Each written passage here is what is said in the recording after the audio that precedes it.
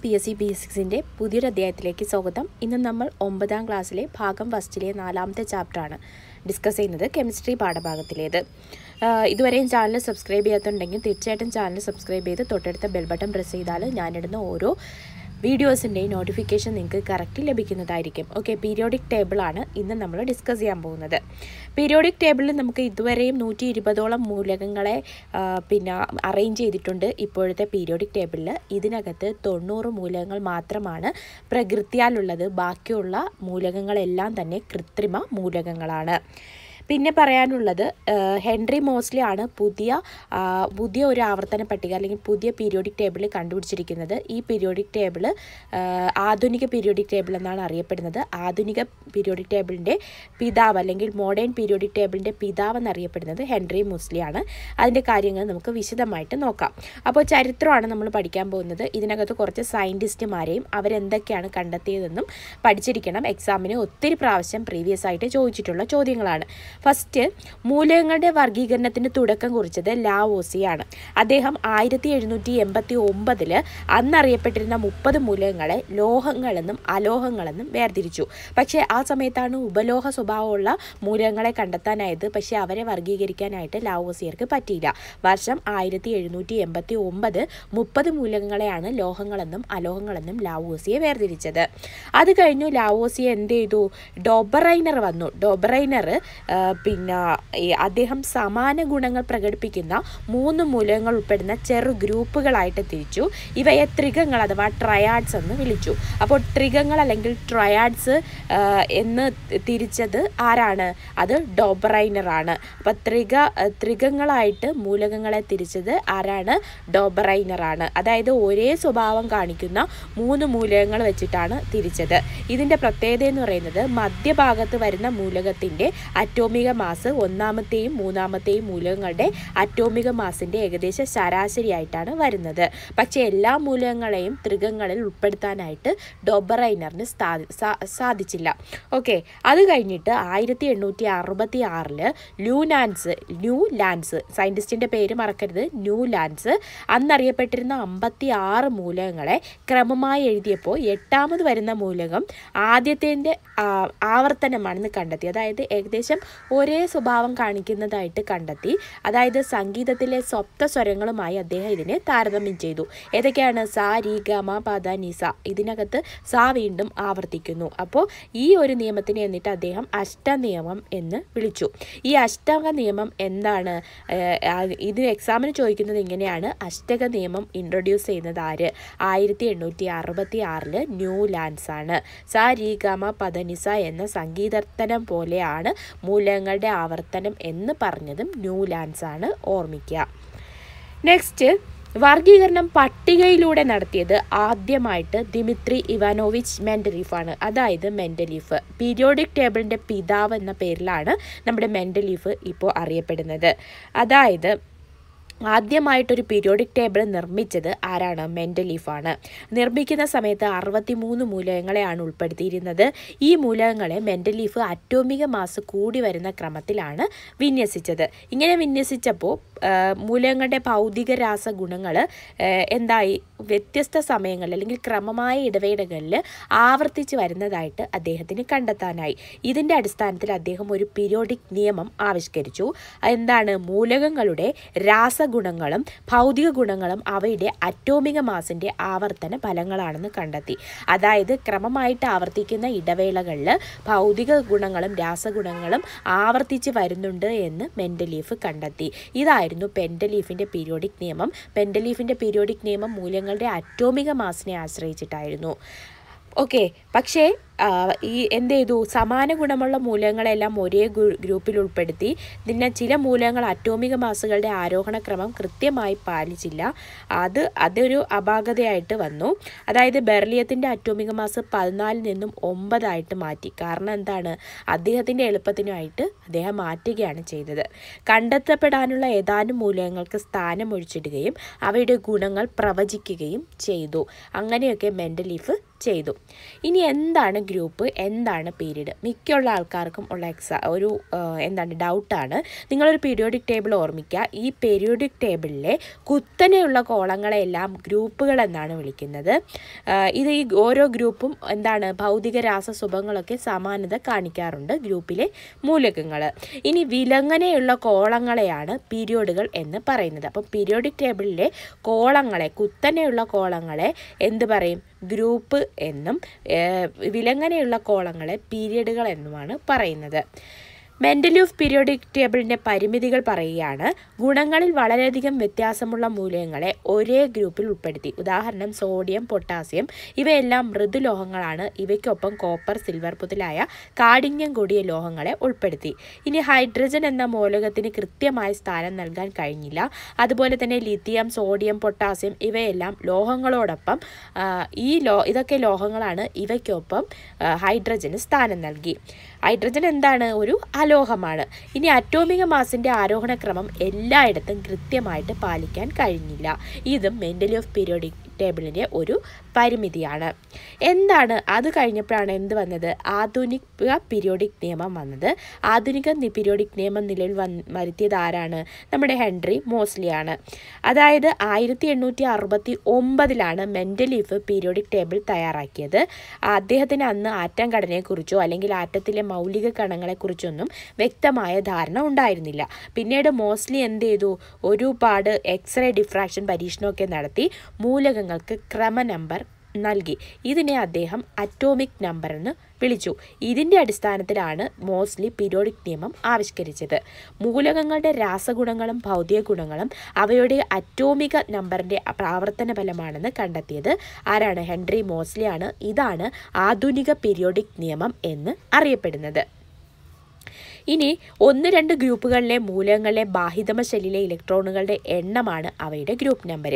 അതായത് ഒരു പീരിയോഡിക് ടേബിളിൽ മൊത്തം 18 ഗ്രൂപ്പുകളും 7 പീരീഡുകളും ഉണ്ട്. നമുക്കറിയാം കുത്തനെയുള്ള കോളങ്ങളെയാണ് ഗ്രൂപ്പുകൾ എന്ന് പറയുന്നത്.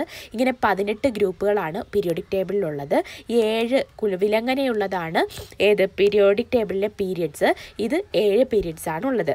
ഇതിനകത്ത് 18 ഗ്രൂപ്പുകളിൽ 1-2 ഗ്രൂപ്പുകളിലെ മൂലകങ്ങളിലെ ബാഹ്യതമ ഷെല്ലിൽ എത്ര ഇലക്ട്രോണുകൾ ഉണ്ടോ അതിൻ്റെ എണ്ണമാണ് അവയുടെ ഗ്രൂപ്പ് നമ്പർ. ഉദാഹരണം എടുക്കുകയാണെങ്കിൽ ഇത് 1-ാം group മൂലകങ്ങളാണ്. Hydrogen, lithium, sodium, potassium, rubidium, caesium, francium. ഇതിൻ്റെ എല്ലാം ഇലക്ട്രോൺ വിന്യാസം ചെയ്യുമ്പോൾ ബാഹ്യതമ ഷെല്ലിലെ ഇലക്ട്രോണിൻ്റെ എണ്ണം എല്ലാം 1 ആണ്. സോ ബാഹ്യതമ ഷെല്ലിൽ 1 വരുന്ന എല്ലാ എലമെൻറ്റുകളും 1-ാം ഗ്രൂപ്പിലാണ് പെടുന്നത്. ഇനി 2ൻ്റെ പ്രത്യേകത എന്തായിരിക്കും? ബാഹ്യതമ ഷെല്ലിലെ എല്ലാ ഇലക്ട്രോൺസിൻ്റെയും നമ്പർ ഓഫ് ഇലക്ട്രോൺസ് എപ്പോഴും 2 ആയിരിക്കും. ഇനി 13 മുതൽ 18 വരെ ഗ്രൂപ്പിലെ 2-ാം പീരീഡിലെ മൂലകങ്ങളുടെ ഇലക്ട്രോൺ വിന്യാസം എങ്ങനെയാണ്?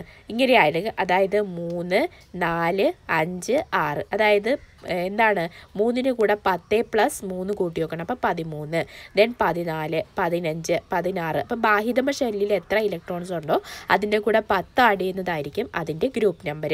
ഇപ്പം ബോറോൺ എടുക്കുകയാണെങ്കിൽ ബി ബോറോൺ ആണ്. അപ്പം 3 അതിൻ്റെ ബാഹ്യതമ ഷെല്ലിൽ വരുന്ന ഇലക്ട്രോണിൻ്റെ എണ്ണം. ഗ്രൂപ്പ് അറിയുന്നതിന് വേണ്ടിയിട്ട് 10+3 ആഡ് ചെയ്യും. അപ്പോൾ 13ാമത്തെ ഗ്രൂപ്പിലാണ് വരുന്നത്.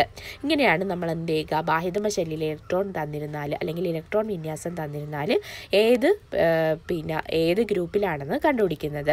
ഓക്കെ, 2-ാം പീരീഡിലാണെന്ന് തന്നിട്ടുണ്ട്. സോ 2, 2, 2 എല്ലാത്തിൻ്റെയും ഫസ്റ്റ് ഏതാണോ വരുന്നത് അത് 2-ാം പീരീഡിലാണ് വരുന്നത്. അടുത്തത് ഇലക്ട്രോൺ വിന്യാസം. ഇലക്ട്രോൺ വിന്യാസം നമ്മൾ പറയുകയാണ്. നമ്മൾ നേരത്തെ പറഞ്ഞ പീരീഡ്സിൻ്റെ കേസ് എത്ര ഷെല്ലുണ്ടെന്ന് നോക്കും. ആ ഷെല്ലിൻ്റെ അടിസ്ഥാനത്തിലാണ് എത്രാമത്തെ പീരീഡ് എന്നുള്ളത് കൺസിഡർ ചെയ്യുന്നത്. അപ്പോൾ ഇവിടെ എത്ര ഷെല്ലുണ്ട്? 2 എന്ന് പറയുന്ന കെയിലും എല്ലിലും ഇലക്ട്രോൺ പൂരണം നടക്കുന്നുണ്ട്. സോ ഇവിടെ എത്രാമത്തെ പീരീഡിലാണ്? 2-ാമത്തെ പീരീഡിലെ ഇലമെൻറ്റുകളാണ് ഇതെല്ലാം. ദെൻ ഇലക്ട്രോൺ വിന്യാസം തന്നിട്ടുണ്ട്. നമുക്ക് നോക്കാം. സോഡിയത്തിൻ്റെ ഇലക്ട്രോൺ വിന്യാസം തന്നിട്ടുണ്ട് 2, 8, 1. ഷെല്ലുകളുടെ എണ്ണം എത്രയാണ്? 3 ഷെല്ലുകളുണ്ട്. സോ പീരിയഡ് നമ്പർ 3 ആണ്. ഇനി കാൽഷ്യത്തിൻ്റെതാണെങ്കിൽ ഇലക്ട്രോൺ വിന്യാസം 2, 8, 8, 2. സോ വിന്യസിച്ചിരിക്കുന്ന ഷെല്ലുകളുടെ എണ്ണം 4 എണ്ണമാണ്. സോ പീരിയഡ് എത്രാമത്തെ പീരീഡിലാണ് കാൽഷ്യം? 4-ാമത്തെ പീരീഡിലാണ്. അതായത് ഒരു മൂലകത്തിലെ ഷെല്ലുകളുടെ എണ്ണവും പീരിയഡ് നമ്പറും എപ്പോഴും തുല്യമായിരിക്കും. ഇതൊരിക്കലും കൺഫ്യൂസ്ഡ് ആവരുത്. ഒരു ഒരു മൂലകത്തിൽ എത്ര ഷെല്ലുകളുണ്ടോ അത്രയും ഷെല്ലുകളുടെ എണ്ണമായിരിക്കും, അല്ലെങ്കിൽ അത്രാമത്തെ പീരീഡിലായിരിക്കും ആ മൂലകം സ്ഥിതി ചെയ്യുന്നത്. ദെൻ നമ്മൾ ഗ്രൂപ്പ് നമ്പർ തന്നിട്ടുണ്ട്, മൂലക കുടുംബം ഓരോ കുടുംബമായിട്ട് തിരിച്ചിട്ടുണ്ട്. ഒന്നാം ഗ്രൂപ്പും ലോഹങ്ങളെല്ലാം, ഒന്നാം ഗ്രൂപ്പിലുള്ള എല്ലാം ആൽക്കലി ലോഹങ്ങളാണ് എക്സെപ്റ്റ് ഹൈഡ്രജൻ. ഹൈഡ്രജൻ ഒരു അലോഹമാണ്. ഇതൊരു ഹൈഡ്രജൻ്റെ കാര്യത്തിൽ എന്താണ് തീരുമാനമായിട്ടില്ല, നമുക്ക് പറയാം. ഒന്നാമത്തത് ആൽക്കലി ലോഹങ്ങളാണ്, രണ്ടാമത്തത് ആൽക്കലൈൻ എർത്ത് ലോഹങ്ങളാണ്. 3 മുതൽ 12 വരെ ഗ്രൂപ്പുകൾ സംക്രമണ ലോഹങ്ങളെന്നാണ് അറിയപ്പെടുന്നത്. ദെൻ 13ാമത്തത് ബോറോൺ കുടുംബം, 14 കാർബൺ കുടുംബം, 15 നൈട്രജൻ കുടുംബം, 16 ഓക്സിജൻ കുടുംബം, 17 ഹാലോജനുകൾ, 18 ഉത്കൃഷ്ട വാതകങ്ങൾ. ഇങ്ങനെയാണ് മൂലക കുടുംബങ്ങളുടെ പേരുകൾ. ദെൻ എന്താണ് പീരിയോഡിക് ടേബിളിൽ ഹൈഡ്രജൻ്റെ സ്ഥാനം? പീരിയോഡിക് ടേബിളിലെ ഹൈഡ്രജൻ്റെ സ്ഥാനം ഇപ്പോഴും ചർച്ച ചെയ്തുകൊണ്ടിരിക്കുകയാണ്. മിക്ക പീരിയോഡിക് ടേബിളിലും ഹൈഡ്രജന് ആൽക്കലി ലോഹങ്ങൾക്ക് മുകളിലാണ് സ്ഥാനമുള്ളത്. എന്നാൽ ഹൈഡ്രജൻ ഒരു അലോഹമാണ്. ആൽക്കലി ലോഹങ്ങൾ ഏകാറ്റോമികമായിരിക്കുമ്പോൾ ഹൈഡ്രജൻ എത്രയാണ്? ദ്വയാറ്റോമികമാണ്. ആൽക്കലി ലോഹങ്ങളെപ്പോലെ ചില രാസപ്രവർത്തനങ്ങളിൽ ഹൈഡ്രജന് 1 ഇലക്ട്രോൺ നഷ്ടപ്പെടുന്നു. അതേസമയം ചില രാസപ്രവർത്തനങ്ങളിൽ ഹാലോജനുകൾ പോലെ 1 ഇലക്ട്രോൺ നേടുകയും ചെയ്യുന്നു. Alkali ലോഹങ്ങളെല്ലാം ഖരാവസ്ഥയിലിരിക്കുമ്പോൾ hydrogen വാതകാവസ്ഥയിലാണ്. അതുപോലെ ആൽക്കലി ലോഹങ്ങൾക്ക് പൊതുവെ അയോണീകരണ ഊർജം കുറവായിരിക്കുമ്പോൾ ഹൈഡ്രജൻ്റെ അയോണീകരണ ഊർജം ഹാലജനുകളെ പോലെ ഉയർന്നതാണ്. ഏറ്റവും കുറഞ്ഞ അളവിൽ കണ്ടുവരുന്ന വാതകം റെഡോൺ ആണ്. ഏറ്റവും കുറഞ്ഞ അളവിലുള്ള വാതകം ഏതാണ്? അത് റെഡോൺ ആണ്.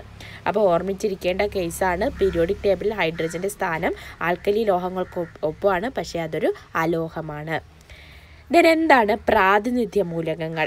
അതായത് പിന്നെ ഈ ഗ്രൂപ്പ്, അതായത് 1 മുതൽ 8 വരെയുള്ളത് വരുന്ന മൂലകങ്ങളുണ്ട്. ഈ ആറ്റങ്ങളിലെ ഇലക്ട്രോൺ പൂരണത്തിൽ ക്രമാവർത്തന പ്രവണത കാണിക്കുന്നവയാണ്. അതായത് 1, 2 ഗ്രൂപ്പിൽ. ദെൻ അടുത്തത് പിന്നെ 14 മുതൽ 13 മുതൽ 18 വരെയുള്ള ഗ്രൂപ്പിലെല്ലാം എന്താണ് ഇലക്ട്രോൺ പൂരണം നടക്കുന്നത്? 1 മുതൽ 8 വരെയുള്ള ഇലക്ട്രോൺസാണ് ബാഹ്യതമ ഷെല്ലിൽ വരുന്നത്. സോ ഇങ്ങനെയുള്ള മൂലകങ്ങളെ പ്രാതിനിധ്യ മൂലകങ്ങൾ എന്നാണ് വിളിക്കുന്നത്. ഇനി എന്താണ് ഉത്കൃഷ്ട വാതകങ്ങൾ? പീരിയോഡിക് ടേബിളിലെ 18ാം ഗ്രൂപ്പിലെ മൂലകങ്ങളായ helium, neon, argon, krypton, xenon, റെഡോൺ എന്നിവയാണ് ഉത്കൃഷ്ട വാതകങ്ങൾ. ഓക്കെ, ഇതിൽ ഏകാറ്റോമിക തന്മാത്രകളായിട്ടാണ് ഇവ കാണപ്പെടുന്നത്.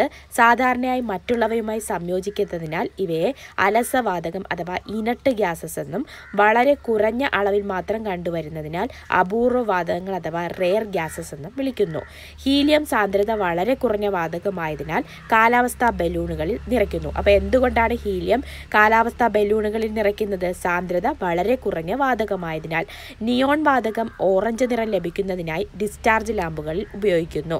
നിയോൺ വാതകം ഓറഞ്ച് നിറം ലഭിക്കുന്നതിനായി ഡിസ്ചാർജ് ലാമ്പുകളിൽ ഉപയോഗിക്കുന്നു. വൈദ്യുത ബൾബുകളിലെ ഫിലമെന്റ് ബാഷ്പീകരിക്കാതിരിക്കാനായി അവയിൽ ആർഗോൺ വാതകം നിറയ്ക്കാറുണ്ട്. അപ്പോൾ എന്തിനു വേണ്ടിയിട്ടാണ്? വൈദ്യുത ബൾബുകളിലെ ഫിലമെന്റ് ബാഷ്പീകരിക്കാതിരിക്കാനായിട്ട് അവയിൽ ആർഗോൺ വാതകം നിറയ്ക്കാറുണ്ട്. റെഡോൺ റേഡിയോ ആക്ടിവിറ്റി ഉള്ളതാണ്. ഏറ്റവും കുറഞ്ഞ അളവിൽ കണ്ടുവരുന്ന വാതകവും റെഡോൺ ആണ്. അപ്പം റേഡിയോ ആക്ടിവിറ്റി സ്വഭാവമുള്ള ഉത്കൃഷ്ട വാതകം ഏതെന്ന് ചോദിക്കുകയാണെങ്കിൽ അത് റെഡോൺ ആണ്. ഏറ്റവും കുറഞ്ഞ അളവിൽ കണ്ടുവരുന്ന വാതകവും റെഡോൺ ആണ്. ഇനി എന്താണ് സംക്രമണ മൂലകങ്ങൾ അഥവാ ട്രാൻസിഷൻ എലമെന്റ്സ്? പീരിയോഡിക് ടേബിളിൽ 3 മുതൽ 12 വരെയുള്ള ഗ്രൂപ്പുകളിൽ ഉൾപ്പെടുന്ന മൂലകങ്ങളെ സംക്രമണ മൂലകങ്ങൾ എന്നാണ് വിളിക്കുന്നത്. സംക്രമണ മൂലകങ്ങളെല്ലാം തന്നെ ലോഹങ്ങളാണ്. ഇവ നിറമുള്ള സംയുക്തങ്ങളെ ഉണ്ടാക്കുന്നു. ഗ്രൂപ്പുകളിലും പീരിയഡുകളിലും ഇവ രാസഗുണങ്ങളിൽ സാദൃശ്യം കാണിക്കുന്നു. ഇനി എന്താണ് ലാന്തനോയിഡുകളും ആക്ടിനോയിഡുകളും? പീരിയോഡിക് ടേബിളിലെ 6ാം പീരീഡിൽ 57 മുതൽ 71 വരെ അറ്റോമിക നമ്പറുകളുള്ള മൂലകങ്ങൾക്ക് സ്ഥാനം നൽകിയിരിക്കുന്നു. അതുപോലെ തന്നെ 7ാം പീരീഡിൽ 89 മുതൽ 103 വരെയുള്ള അറ്റോമിക നമ്പർ മൂലകങ്ങളും കാണപ്പെടുന്നത് എന്താണ്? ലാന്തനോയിഡുകളും ആക്ടിനോയിഡുകളും ആയിട്ടാണ്. ഈ മൂലകങ്ങളെ പൊതുവെ അന്തസംക്രമണ മൂലകങ്ങൾ, ഇന്നർ ട്രാൻസിഷൻ എലമെന്റ്സ് എന്നാണ് അറിയപ്പെടുന്നത്. 6ാം പീരീഡിൽ ഉൾപ്പെടുന്ന ലാന്തനം മുതൽ ലുട്ടേഷ്യം വരെയുള്ള അന്തസംക്രമണ മൂലകങ്ങളെ ലാന്തനോയിഡുകൾ എന്നാണ് വിളിക്കുന്നത്. 7ാം പീരീഡിൽ ഉൾപ്പെടുന്ന ആക്ടിനിയം AC മുതൽ ലോറൻഷ്യം LR വരെയുള്ള അന്തർസംക്രമണ മൂലകങ്ങളെ ആക്ടിനോയിഡുകൾ എന്ന് വിളിക്കുന്നു. ലാന്തനോയിഡുകൾ റെയർ എർത്ത് എന്നും അറിയപ്പെടുന്നു. അപ്പോൾ ലാന്തനോയിഡുകൾ അറിയപ്പെടുന്ന മറ്റൊരു പേര് റെയർ എർത്ത് എന്നാണ്. ആക്ടിനോയിഡുകളിൽ യുറേനിയത്തിന് ശേഷമുള്ള മൂലകങ്ങൾ മനുഷ്യ നിർമ്മിതമാണ്. ആക്ടിനോയിഡുകളിൽ വരുന്നതാണ് യുറേനിയം. യുറേനിയത്തിന് ശേഷമുള്ള മൂലകങ്ങളെല്ലാം മനുഷ്യ നിർമ്മിതമാണ്. പീരിയോഡിക് ടേബിളിൻ്റെ ഒരു പ്രത്യേകതയുണ്ട്. പീരിയോഡിക് ടേബിൾ ഒരു ഗ്രൂപ്പിൽ മുകളിൽ നിന്ന് താഴോട്ട് പോകുന്തോറും ഷെല്ലുകളുടെ എണ്ണം വർദ്ധിക്കുന്നതിനാൽ മൂലകങ്ങളുടെ ആറ്റത്തിൻ്റെ വലിപ്പം വർദ്ധിച്ചു വരുന്നു. എങ്ങനെയാണ്? പീരിയോഡിക് ടേബിളിൻ്റെ ഒരു ഗ്രൂപ്പ് എടുക്കുകയാണെങ്കിൽ ആ ഗ്രൂപ്പിൻ്റെ മുകളിൽ നിന്ന് താഴോട്ട് വരുന്തോറും ഷെല്ലുകളുടെ എണ്ണം വർദ്ധിക്കുന്നു. ഷെല്ലുകളുടെ എണ്ണം വർദ്ധിക്കുന്നത് കൊണ്ട് തന്നെ മൂലകങ്ങളുടെ ആറ്റത്തിൻ്റെ വലിപ്പം വർദ്ധിച്ചു വരുന്നു. ഇനി പോസിറ്റീവ് ചാർജുള്ള ന്യൂക്ലിയസ് ഇലക്ട്രോണുകളെ ആകർഷിക്കുമെന്ന് നമുക്കറിയാം. അതിനാൽ പീരിയഡിൽ നിന്ന് ഇടത്ത് നിന്ന് വലത്തോട്ട് പോകുന്തോറും ന്യൂക്ലിയർ ചാർജ് കൂടുന്നു. ഇതനുസരിച്ച് ബാഹ്യതമ ഇലക്ട്രോണുകളിൽ മേലുള്ള ആകർഷണ ബലം കൂടുകയും ആറ്റത്തിൻ്റെ വലിപ്പം പൊതുവെ കുറഞ്ഞു വരികയും ചെയ്യുന്നു. അപ്പോൾ എങ്ങനെയാണ്? ഗ്രൂപ്പിലാണെങ്കിൽ മുകളിൽ നിന്ന് താഴോട്ട് പോകുന്തോറും എന്താണ് ആറ്റത്തിൻ്റെ വലിപ്പം കൂടുകയാണ് ചെയ്യുന്നത്. എന്നാൽ നമ്മൾ പീരിയോഡിക് ടേബിളിൻ്റെ പീരീഡാണ് നോക്കുകയാണെങ്കിൽ ഇടത് നിന്നും വലത്തോട്ട് പോകുന്തോറും ആറ്റത്തിൻ്റെ വലിപ്പം കുറഞ്ഞാണ് പോകുന്നത്. കാരണം ന്യൂക്ലിയസ് ഇലക്ട്രോണുകളെ ആകർഷിക്കുന്നത് കൊണ്ടാണ്. അറ്റോമിക് ആരം എന്താണ്? ആറ്റത്തിൻ്റെ വലിപ്പം പ്രസ്താവിക്കുന്ന ഒരു രീതിയാണ് അറ്റോമിക ആരം. ന്യൂക്ലിയസിൻ്റെ കേന്ദ്രബിന്ദു മുതൽ ഏറ്റവും പുറത്തെ ഷെല്ലുകളിലേക്കുള്ള ദൂരമാണ് അറ്റോമിക ആരം. ആറ്റത്തിൽ ഷെല്ലുകളുടെ എണ്ണം വർദ്ധിക്കുമ്പോൾ അറ്റോമിക ആരം കൂടുന്നു. ആറ്റത്തിൽ ഷെല്ലുകളുടെ എണ്ണം വർദ്ധിക്കുമ്പോൾ എന്ത് സംഭവിക്കുന്നു? അറ്റോമിക ആരം കൂടുകയാണ് ചെയ്യുന്നത്. ബാധകാവസ്ഥയിലുള്ള ഒറ്റപ്പെട്ട ഒരാറ്റത്തിൻ്റെ ബാഹ്യതമ ഷെല്ലിലെ ഏറ്റവും ദുർബലമായി ബന്ധിപ്പിച്ചിരിക്കുന്ന ഇലക്ട്രോണിനെ സ്വതന്ത്രമാക്കാൻ ആവശ്യമായ ഊർജ്ജമാണ് ആ മൂലകത്തിൻ്റെ അയോണീകരണ ഊർജ്ജം. അപ്പോൾ എന്താണ് അയോണീകരണ ഊർജ്ജം? ബാധകാവസ്ഥയിലിരിക്കുന്ന ഒരു ആറ്റത്തിൻ്റെ ബാഹ്യതമ ഷെല്ലുണ്ടെങ്കിൽ ആ ബാഹ്യതമ ഷെല്ലിലെ ഏറ്റവും ദുർബലമായി ബന്ധിപ്പിച്ചിരിക്കുന്ന ഇലക്ട്രോണിനെ സ്വതന്ത്രമാക്കാൻ ആവശ്യമായ ഊർജ്ജമാണ് അയോണീകരണ ഊർജ്ജം. അയോണീകരണ ഊർജ്ജം ആശ്രയിച്ചിരിക്കുന്ന രണ്ട് പ്രധാന ഘടകങ്ങളാണ്. ഒന്ന് ന്യൂക്ലിയർ ചാർജ്, രണ്ടാമത് ആറ്റത്തിൻ്റെ വലിപ്പം. ആറ്റത്തിൻ്റെ വലിപ്പം കൂടുകയാണെങ്കിൽ അയോണീകരണ ഊർജ്ജം കുറയുന്നു. കാരണം എന്താണ്? ഇലക്ട്രോണിനെ ബന്ധിക്കാനുള്ള ആ ഒരു കഴിവ് നഷ്ടപ്പെടുന്നു. സോ ആറ്റത്തിൻ്റെ വലിപ്പം കൂടുമ്പോൾ അയോണീകരണ ഊർജ്ജം കുറയുന്നു. ഒരു ഗ്രൂപ്പിൽ മുകളിൽ നിന്ന് താഴേക്ക് വരുമ്പോൾ ആറ്റത്തിൻ്റെ വലിപ്പം കൂടുന്നതിനാൽ അയോണീകരണ ഊർജ്ജം കുറയുന്നു. നമുക്കറിയാം ഒരു ഗ്രൂപ്പിൽ നിന്നും മുകളിൽ നിന്ന് താഴേക്ക് വരുമ്പോൾ എന്ത് സംഭവിക്കും? അയോണീകരണ ഊർജ്ജം കുറയും. സോ പോസിറ്റീവ് അയോൺ ഉണ്ടാകാനുള്ള പ്രവണത കൂടുന്നു. ഒരു പീരീഡിൽ ഇടത് നിന്ന് വലത്തേക്ക് ആറ്റത്തിൻ്റെ വലിപ്പം കുറയുന്നു. അതിനാൽ അയോണീകരണ ഊർജ്ജം കൂടുന്നു. പോസിറ്റീവ് അയോൺ ഉണ്ടാകാനുള്ള പ്രവണത അവിടെ കുറയുകയും ചെയ്യുന്നു. ഇലക്ട്രോണുകളെ വിട്ടുകൊടുത്ത് പോസിറ്റീവ് അയോണുകളായി മാറുന്നതിനാൽ ലോഹങ്ങളെ ഇലക്ട്രോപോസിറ്റീവ് മൂലകങ്ങളെന്ന് വിളിക്കുന്നു. അപ്പോൾ ലോഹങ്ങളെ ഇലക്ട്രോപോസിറ്റീവ് മൂലകങ്ങളെന്ന് വിളിക്കാൻ കാരണം എന്താണ്? ഇലക്ട്രോണുകളെ വിട്ടുകൊടുത്ത് പോസിറ്റീവ് അയോണുകൾ മാറാനുള്ള കഴിവ് ലോഹങ്ങൾക്കുണ്ട്. സോ ഇലക്ട്രോപോസിറ്റീവ് മൂലകങ്ങൾ എന്നാണ് അവയെ വിളിക്കുന്നത്. രാസപ്രവർത്തനങ്ങളിൽ ഇലക്ട്രോണുകളെ സ്വീകരിച്ച് നെഗറ്റീവ് അയോണുകളായി മാറുന്നതിനാൽ അലോഹങ്ങളെ ഇലക്ട്രോ നെഗറ്റീവ് മൂലകങ്ങളെന്നും വിളിക്കുന്നു. അപ്പോൾ അലോഹങ്ങൾ എന്ത് ചെയ്യും?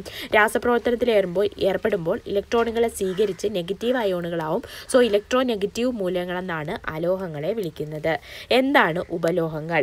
ലോഹങ്ങളുടെയും അലോഹങ്ങളുടെയും സ്വഭാവങ്ങൾ പ്രദർശിപ്പിക്കുന്ന മൂലകങ്ങളാണ് ഉപലോഹങ്ങൾ. Silicon, germanium, arsenic, antimony, tellurium എല്ലാം ഉപലോഹങ്ങൾക്ക് ഉദാഹരണമാണ്. ഇനി നമുക്ക് ഓരോന്നും നോക്കാം. ആറ്റത്തിൻ്റെ വലിപ്പം ഗ്രൂപ്പിൽ നിന്നും താഴോട്ട് പോകുന്തോറും കുറയുകയാണോ കൂടുകയാണോ? ഗ്രൂപ്പിൻ മുകളിൽ നിന്നും താഴോട്ട് പോകുന്തോറും ആറ്റത്തിൻ്റെ വലിപ്പം എന്ത് ചെയ്യുകയാണ്? കൂടുകയാണ് ചെയ്യുന്നത്. പീരിയോഡിൽ ഇടത്ത് നിന്നും വലത്തോട്ട് പോകുമ്പോൾ എന്ത് സംഭവിക്കുന്നു? ആറ്റത്തിൻ്റെ വലിപ്പം കുറയുന്നു. ലോഹ സ്വഭാവം ഗ്രൂപ്പിൽ നിന്നും താഴോട്ട് പോകുമ്പോൾ എന്ത് സംഭവിക്കും? താഴോട്ട് പോകുമ്പോൾ കൂടുന്നു. ദെൻ പീരിയോഡിൽ ഇടത്ത് നിന്നും വലത്തോട്ട് പോകുമ്പോൾ കുറയുന്നു. അലോഹ സ്വഭാവം കൂടുന്നു. ദെൻ പീരിയോഡിൽ ഇടത്ത് നിന്നും വലത്തോട്ട് പോകുമ്പോൾ കുറയുന്നു. അയോണീകരണ ഊർജ്ജം ഗ്രൂപ്പിൽ നിന്നും താഴോട്ട് പോകുന്തോറും കുറയുന്നു. കാരണം എന്താണ്? ആറ്റത്തിൻ്റെ വലിപ്പം കൂടുകയാണ് ചെയ്യുന്നത്. പീരിയോഡിൽ ഇടത്ത് നിന്ന് വലത്തോട്ട് പോകുന്തോറും അയോണീകരണ ഊർജ്ജം കൂടുകയാണ് ചെയ്യുന്നത്. ഇലക്ട്രോ നെഗറ്റിവിറ്റി ഗ്രൂപ്പിൽ മുകളിൽ നിന്ന് താഴോട്ട് വരുന്തോറും കുറയുന്നു. പീരിയഡിൽ ഇടത്ത് നിന്ന് വലത്തോട്ട് പോകുന്തോറും കൂടുകയും ചെയ്യുന്നു. ഓക്കെ, അപ്പോൾ ഇത്രയാണ് ഈ ഒരു ചാപ്റ്ററിൽ പഠിക്കാനുള്ളത്. കൂടുതൽ ഡീറ്റെയിൽസ് നമുക്ക് 10ാം ക്ലാസ്സിലെ ചാപ്റ്ററുകളിൽ പഠിക്കാനുണ്ട്. ഓക്കെ, അപ്പോൾ എല്ലാവർക്കും ഓൾ ദി ബെസ്റ്റ്. ഇനി ഇത് കഴിഞ്ഞ ഉടനെ തന്നെ മോക്ക് ടെസ്റ്റൊക്കെ ആരംഭിക്കുന്നതാണ്. നിങ്ങൾ അതുകൊണ്ട് നിങ്ങളുടെ ഫ്രണ്ട്സിനൊക്കെ മാക്സിമം ഷെയർ ചെയ്യണം. All the best and thank you.